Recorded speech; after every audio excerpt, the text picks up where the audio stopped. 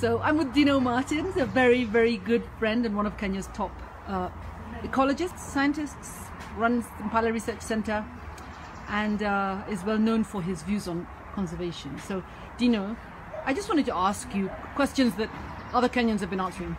What is wildlife? That's a wonderful question, Paula. So wildlife is, for me, all species and also all the interactions between species. So I think of wildlife in two terms. In terms of populations, these actual numbers and groups of animals, plants, insects, birds, as well as interactions. And I think often when we think of wildlife, we tend to focus on the issue of populations because we're thinking of endangered species. For example, we know there's only so many rhinos or so many elephants or so many lions left, but we tend to forget about the other side of wildlife, which is interactions. For me, also wildlife is the knowledge and the love and the experiences that we have around animals and around nature. And I think as much as we care about endangered species, one of the things that we don't understand or care about or recognize we're losing is our knowledge of ecosystems, of biodiversity, of nature in general. So wildlife is not just the animals and plants, but all the other things that happen around them as well. That's about the broadest definition of wildlife I've heard so far. Although I did have some people telling me that they thought rivers and springs and mountains and oceans were a part of wildlife as well. So that's quite interesting. What do you think consumptive utilization means? That's a difficult question. So consumptive utilization can mean many things to many people. And I think one of the things that is happening in the debate we're having right now is that the gulf between people, based on their personal strong feelings, is stretching the definition of what we actually are calling consumptive utilization. So if you ask me, am I against or am I for consumptive utilization? It's a very difficult question to answer. I'm for consumptive utilization when it's done sustainably and it's done ethically and it's done morally and it's done inclusively.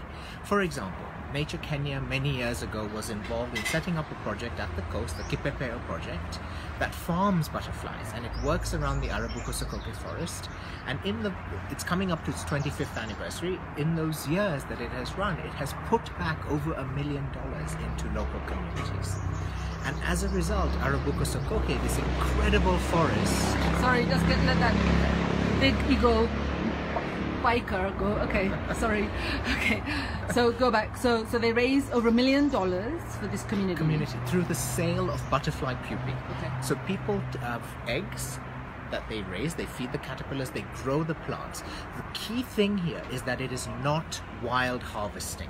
Okay. So we need to be very nuanced about these definitions, because if you make a blanket statement about whether you're for or against it, I feel we'll lose some of the important details about what is really important for Kenyans. So maybe the word consumptive utilization is the problem. It is, because I think most people are thinking about consumptive utilization in terms of mammals, and really harvesting, cropping, culling or hunting large mammals, not small ones. I'm sure if we were talking about rats tomorrow in Nairobi and we had a way of utilizing them, nobody would be against utilizing rats. Depends which rat. Some of them are very cute, actually. Yeah. But what we're talking about now is the framework ecologically and the reality of the world that we're in. There is very solid data showing that of all the mammals on Earth, 96% of the biomass of mammals are humans and livestock, and only 4% is wildlife. And that includes things like the elephant, the largest land animal, the giraffe, the blue whales in the ocean, the biggest animal that's ever lived. So wait, so this means, this idea that we can harvest wild animals like gazelles, impalas, giraffes or whatever to solve food security, do you think that's really a logical or sensible approach, given those statistics? I would be very skeptical that we can sustain harvesting of wild mammals given the current data we have on animal population. So it would come back to this issue of populations. Now, because of the way we've done conservation, we've done it in isolation, we've done it in ways that have been very reactive rather than proactive, we've ended up with this situation of we have a certain number of parks and reserves in the country. We also have conservancies. And let me give you an example from Eldoret, which is where I'm from. Eldoret is a farming community, but one of the farms in Eldoret have a protected area within the farm. And on this farm, because there are no predators, there are thousands and thousands of reedbuck and oribi and duikers, species that you don't often see in many other... Farm? This is the Kruger farm. Okay. And now that farm is going to, the land use is changing in that area, and it might switch from farming to something else.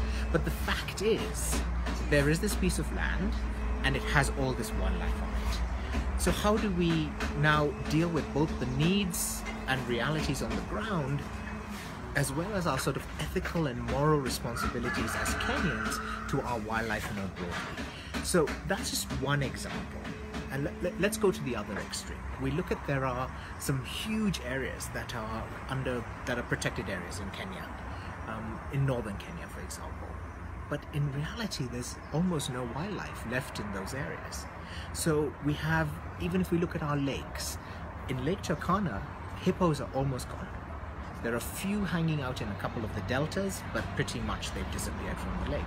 Lake Naivasha, because for many different reasons, the hippo population is exploding there and causing a lot of conflict with people. I mean, you saw recently the situation in the news where people were very tragically killed by hippos while trying to take their pictures. So we're looking at wildlife and we're failing to see the dynamics of populations and how we understand and manage them at a country or even a more broad level. Sorry, we're at a restaurant and there's quite a lot of people here, so we just have to excuse them for a moment. Okay, so let me see if I've got this right. What you're saying is that there is such a difference in the levels of populations of animals in different parts of the country, so to have a one solution fix all will not work. Absolutely. Secondly, you're saying that when it comes to harvesting things like butterfly eggs to produce the pupa and actually sell the pupa, you can generate significant revenues to support communities which then will have to protect the forest in order to secure the butterfly eggs. Yeah. So there's a really positive feedback loop there happening in a place like Arabuko Sokoke. Yeah. So that kind of thing you'd support. Absolutely. And I think we haven't even begun to scratch the surface, because we're so caught up in this debate around, should we be eating and serving wildlife meat in restaurants or selling it or whatever else, that we're failing to recognize that of all the millions of species out there, we have all these different ways of looking at them and interacting with them, and let's bring in technology and innovation and cutting edge science, and let's think creatively. Okay, so when we were in the task force meeting, something was raised that collecting a pipette of bacteria from, let's say, Lake Bogoria is consumptive utilization, which is equivalent to shooting an elephant and eating its meat is also consumptive utilization. And some people felt that it was kind of an unfair analogy. They're not really analogous. That in fact we should have language that is specifically about killing animals for the consumption of their parts, like hides and meat. And maybe we can define it to mean ostriches, some reptiles and some mammals, versus other forms of utilization, which is invertebrates and other kind of animals. But that to me is still the same challenge, which is we have to we're only thinking about solutions of consuming them, collecting and consuming. We're not thinking about it, like you said, creative ways that could be non-consumptive or non-destructive. Let's think about that word, non-destructive uses of wildlife. So ecotourism is an obvious one, which is already being done, and everyone says we've reached the limits of ecotourism. I highly doubt that. Last night we met some extraordinary people from the National Geographic Explorers Group here in Kenya, who are working on fascinating things, whether it's archaeology, traditions and local languages, the connection with some people back to nature. Do you think that there's a realistic possibility of developing non-consumptive or non-destructive uses of wildlife, or let me say preserving wilderness and culture and all of the ecological processes that you mentioned earlier you think it's realistic that we can create products and market products that would generate revenues for communities? Absolutely. Let me speak to the first point you raised, which is about really a fundamental question on the biology of species. How long is the gestation period of an elephant? 22 months. Yeah, almost 2 years. Yeah. How long is the gestation period of a bacteria living in Lake Victoria? Probably a few minutes. Yes, they've already reproduced several generations in the time we've been talking. Yeah. So we need to take into account the biology of species as we think about using, managing, appreciating, or conserving them. And the fact is, this is a great opportunity. It's an opportunity for us to engage young Kenyans, engage science, engage citizen science, and build a new and creative way of looking at wildlife, generating useful information, but really, for me, it's about the co-production of knowledge. It's not useful if we just do brilliant science and it's never connected back to the people who are living alongside wildlife. And so one of the questions you raise is, can we really use ecotourism as a way of promoting conservation? Yes, and that is what has happened in many parts of Kenya and has happened from the last however many decades. One point that has been constantly brought up is that animal numbers in southern Africa that are managed privately or owned privately have been increasing versus in Kenya where they've been decreasing. And that is correct.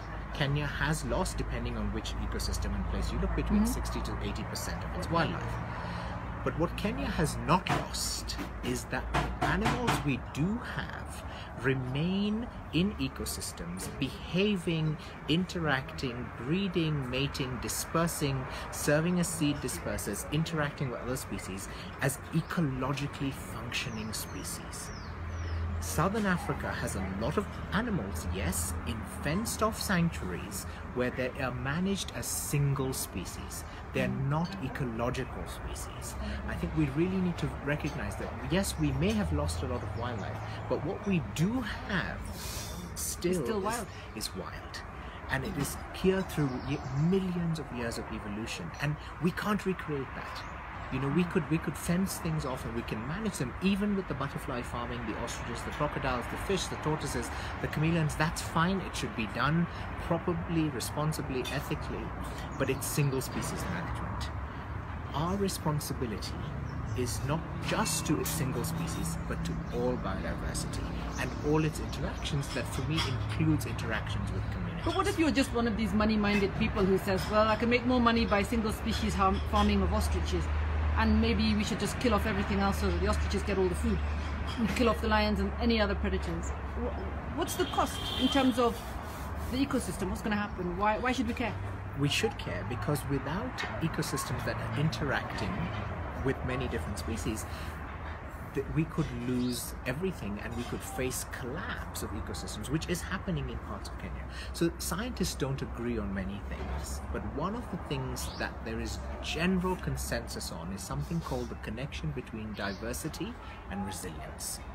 And it's a very simple concept that the more interactions you have in a network, be they of species or other entities, the more resilient the system is to disturbance. Give me an example, practical. So, for example, we're sitting here, and in Nairobi, and there's all these different plants and stuff going on. Nairobi is actually this amazing city, which is incredibly biodiverse. 600 species of birds, hundreds of species of butterflies. But the reason that these can all persist and we can have clean air and clean water coming from the Aberdares is because we have all these different interacting ecosystems, and they are maintained by having high diversity. The more units you take out, so the more extinctions you have within that system, the more vulnerable it becomes to collapse. And so redundancy is basically what's important. So it's like having 6 wheels instead of 3. Yes. If one wheel blows, you have 5 other wheels to go. You do. And that's why you have a spare, we have spare tires on our cars. We have so many, in many human systems, we build in these insurance and other kinds of networks, education, investing in the future. So what I would Cushions.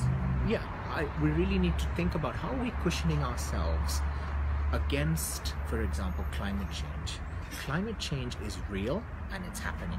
In the last 10 years, we've had 4 major droughts. I have not been to a single conservation meeting where we've discussed climate change. we've discussed all these, what I think as relatively petty issues that are playing out in very mindless ways, whereas we seem to be ignoring some of the really pressing issues. How are we going to conserve the Aberdare forest if the rainfall patterns change, given that this entire city of Nairobi depends on that forest for water? Those are the kinds of big picture discussions we should be having, and we need to start also confronting some uncomfortable truths.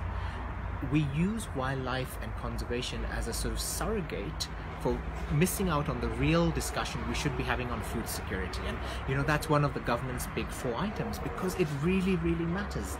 There is the sad fact that still in Kenya now, 50 years after independence, that we have children who are going hungry, and who are not just hungry but who are malnourished. And in northern Kenya in particular, we have protein deficiency. So I can see the reasoning. Let's use wildlife to meet this need for protein. So the question is it going to work? Yeah. And can we really use conservation to say we're going to solve all these other problems? And remember again the fact we raised earlier that of mammals, 96% of the biomass are humans and livestock, and 4% are wildlife. So can we just reasonably think, if we're going to take 4% to meet the needs of this much larger, we're not going to.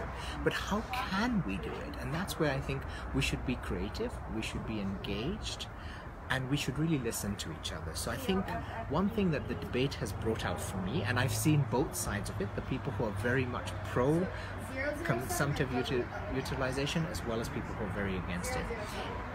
I always try to find things that unify people. So in both camps, people care deeply about wildlife. What they differ on is how we should manage and protect it.